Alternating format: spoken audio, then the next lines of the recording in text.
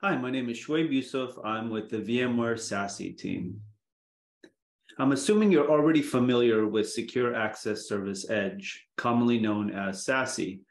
If not, then check out a recent blog I wrote. I'll have the link in the description below. It gives you more detail into the architectural framework of what makes up a full-fledged SASE solution and the different methods of delivering SASE.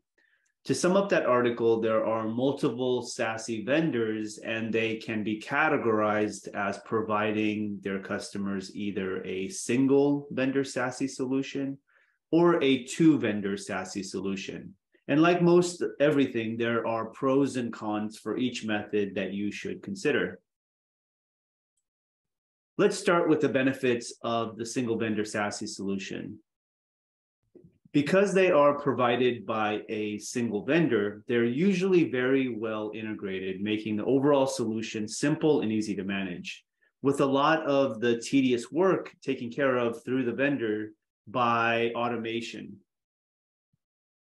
A major benefit of SASE is that you're utilizing cloud, and with services usually located in the same resource locations, with that, you're not only getting close proximity to the end users, but also fast processing as traffic is processed through a single pass architecture. Consumers of single vendor SASE solutions usually find it easier to support the product when dealing with two integrated technology types. Getting help from a single point of contact is easier and results in much faster resolution times. And overall, it's a lower total cost of ownership with reduced operational costs to manage the solution.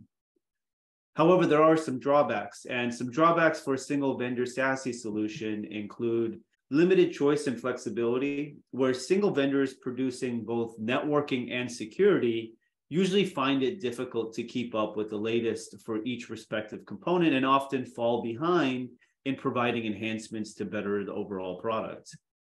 And if the solution isn't quite working out, vendor lock makes it difficult for consumers of SASE to switch vendors or specific components.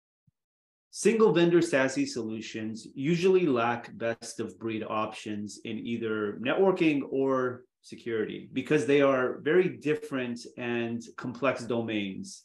Vendors often can claim best of breed in one or the other. Usually they fall back to their pedigree or what product they initially started before SASE evolved into the form that it is now. So now let's do that same exercise for our two-vendor SASE solutions.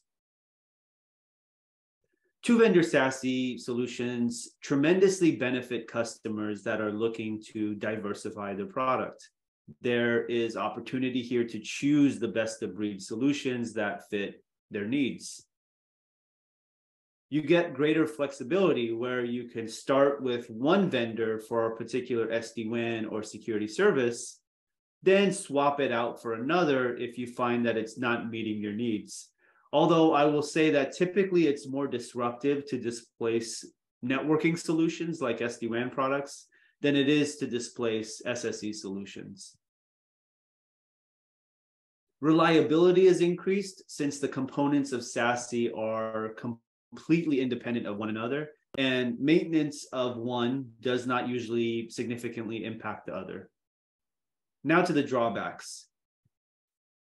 So for two-vendor SASE solution, there is an increase in complexity where the onus of the proper configuration and proper communication between the components falls upon the IT admins instead of the vendor. There are varying levels of interoperability with no two vendors doing the same thing exactly the same way. And it's often difficult to get two vendors to work together to quickly address problems. Two vendor solutions would require two different management portals. However, this works well when the networking and security teams are already siloed.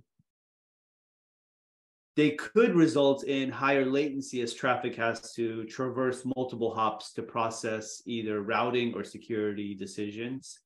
And lastly, there is a higher total cost of ownership, purchasing different components from different vendors and staffing accordingly to manage and maintain each component.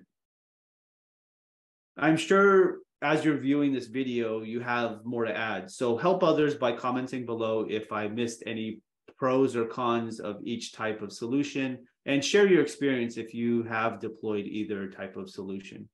Hopefully this video gives you some things to think about if you're new to SASE and are looking for a way to modernize your network. Thank you for watching.